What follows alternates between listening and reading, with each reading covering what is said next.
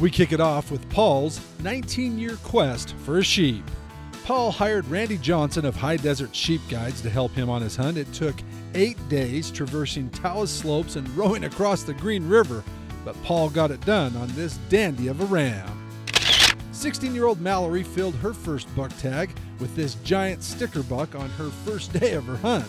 It took a 3-mile hike, a 235-yard shot, but Mallory dropped this buck in its tracks. Dad Aaron says the buck is bigger than all 4 of his previous bucks combined. Justin was hunting the archery extended hunt in the basin when he caught this buck headed back to cover as the morning sun was just coming up. That's quite the shot, Justin.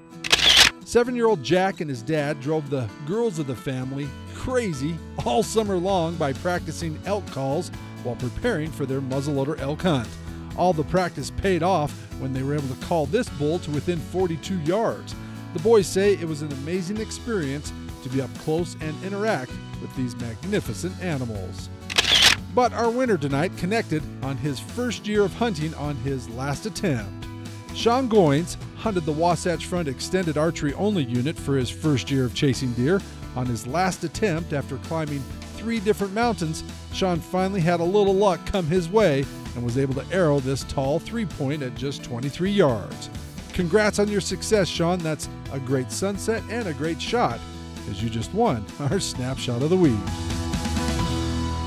Remember, submit your pictures or video plus an explanation of your latest outdoor adventures online at ksltv.com.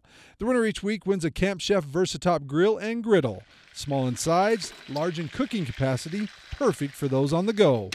Plus, the winner is also entered into our Ford Trucks quarterly Facebook giveaway for a Camp Chef pellet grill. From the backcountry to your back patio, Camp Chef, the way to cook outdoors.